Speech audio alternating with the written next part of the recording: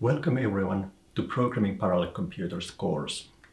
In this course, our main goal is to learn to write code that runs very fast on modern computers. And as we will see soon, basically the only way to get there is to write code in which lots of things are happening simultaneously in parallel. In this course, we are going to see how efficient use of all parallel computing resources of a modern CPU can lead to performance improvements of a factor as high as 150. During this course, we are going to give you many assignments, and in each of these assignments, your task is to write code that solves this problem as fast as possible using the computers that we are using for this course. While we are learning a lot about principles and practice of parallel programming during this course, we are going to actually focus on the good parts. We are going to focus on tools that are as easy to use as possible, as long as these tools are not sacrificing performance. We are going to put a lot of emphasis on understanding. We are going to demystify hardware, and you're going to learn not only how to measure performance, but you're going to also learn how to predict the performance of your code. What we're going to do during this course is very much engineering. To solve the assignments, you're going to need a solid knowledge of C or C++ programming language. But this is basically everything that you're going to need to get started.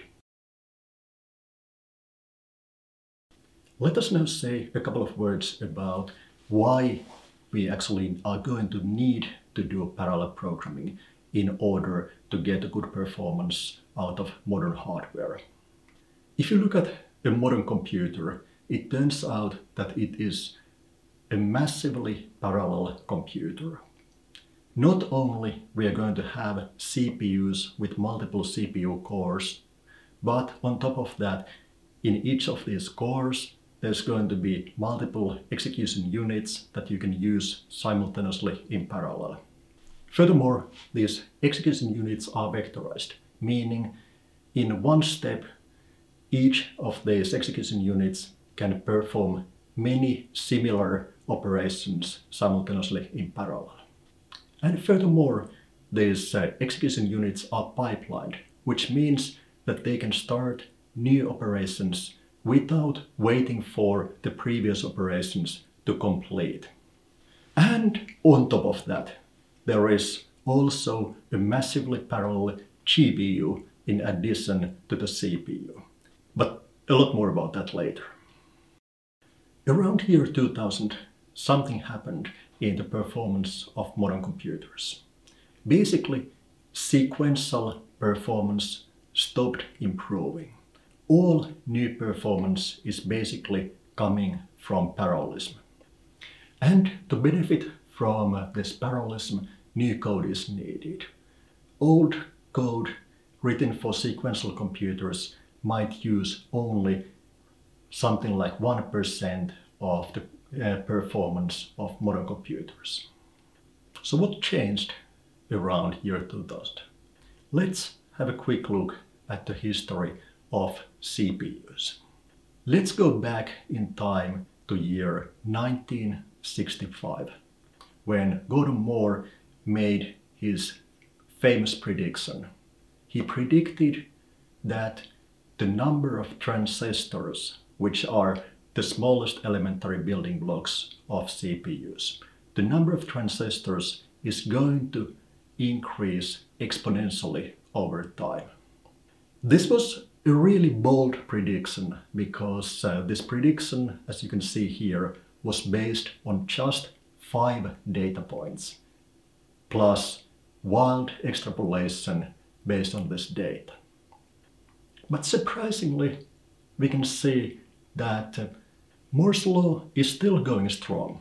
If you look at the number of transistors over time in various CPUs, you can see that still in very recent years the number of transistors is actually increasing rapidly. But something has changed. If you look at what kind of performance you get out of this ever-increasing number of transistors, something changed around year 2000. Until 2000, sequential performance of these CPUs kept increasing thanks to this increased number of transistors that engineers are putting in these CPUs. But after year 2000, basically only parallel performance kept improving. What does this mean? Basically, if you look at how long does it take to do one elementary operation, like let's say, how long does it take to do one floating point multiplication with these CPUs? Until year 2000, the time that it takes to do one multiplication kept decreasing. Around year 2000, they stopped. The time that it takes to do one multiplication is still roughly the same as what it was 20 years ago. But nowadays we can do more and more of these multiplications simultaneously in parallel. Put otherwise, until 2000, latency of operations kept improving. While after year 2000, latency has remained roughly constant, while throughput of these CPUs has improved. So let's have a look at these two terms, latency and throughput, because these are going to be very important for us when we try to understand efficient use of modern CPUs. Latency, roughly speaking, means what is the time that it takes to complete one operation from start to finish. While throughput, on the other hand, means how many operations we can complete in the long run per time unit. Let's try to illustrate these concepts with a simple example that is familiar to all of us. Let's look at the task of doing master studies at Aalto University. On average, from start to finish, one master's degree at our university takes roughly 2 years. On the other hand, our university is actually massively parallel. We don't just take one student in, wait for them to finish their master's degree, and then accept another student. If we were doing that, we would have roughly half a graduate per year in the long run. However, the real throughput of our university is almost 2,000 master's degrees per year. And we are achieving this thanks to parallelism. At any given point of time, we have got roughly 4,000 students here doing their master studies. So the latency of one master's degree at our university is roughly 2 years, while throughput is as high as 2,000 degrees per year. Now, let's get back to CPUs. If you look at older CPUs, let's say before year 2000, what was happening was that latency kept improving all the time. And thanks to latency improving, we were also achieving higher throughput. But nowadays, what is happening is that latency pretty much remains constant. But CPUs are getting more and more parallel. And thanks to parallelism, throughput is still improving. In the old days, progress used to look like this. Imagine that each of these blue boxes is one operation, let's say multiplication. Old CPUs used more time per one multiplication, and then you got a new CPU model, and their latency had improved, and time that it took to do one multiplication became shorter. And thanks to this, you had a higher throughput. On the other hand, nowadays progress looks more like this. The time that it takes to solve one operation hasn't really improved, but you can do nowadays more and more operations simultaneously in parallel. And if you are able to benefit from this kind of parallelism in your program, we can still improve throughput. So far, I've been using words like high throughput, low throughput. Let's now have a look at concrete numbers.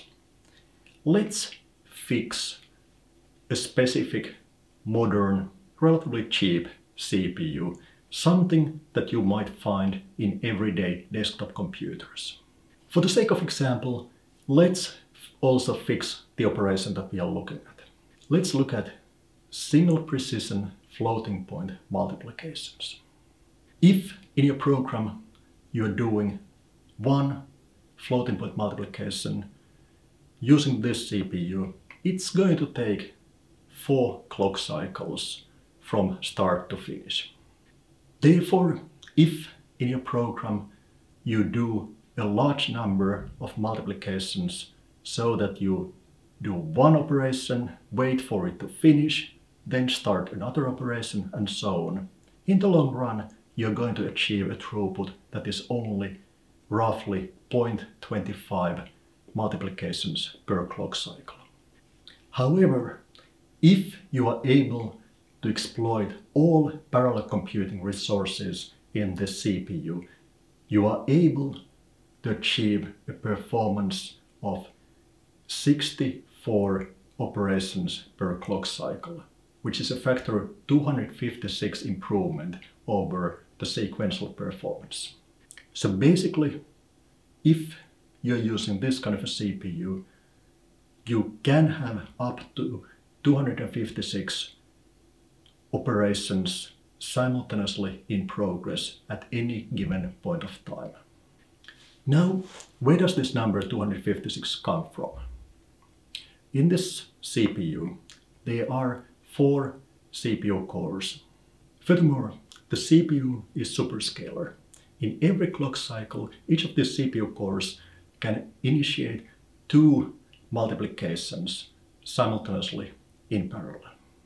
Furthermore, these execution units are pipelined, even though the latency of one operation is 4 clock cycles. Nevertheless, in every single clock cycle, you can initiate a new operation without waiting for previous operations to finish. And finally, all of these execution units are vectorized, meaning all of these operations can be vector multiplications, meaning in one operation you can multiply up to 8 floating point numbers.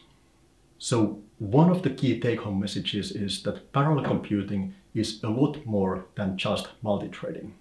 If you just try to exploit multiple CPU cores, you are only going to get improvements by a factor of 4, while by exploiting all of these parallel computing resources, you can get improvements by a factor of 256. And the second message here is that parallel computing is not only for high-performance supercomputers. These kinds of parallel computing resources you can nowadays find in any desktop computer, in any laptop computer, even in any modern mobile phone. So there's tons of potential that we are missing unless we pay attention to parallelism when we are writing our programs. And in this course, you're going to learn how to actually benefit from all of this hidden potential that we have in all modern computers nowadays.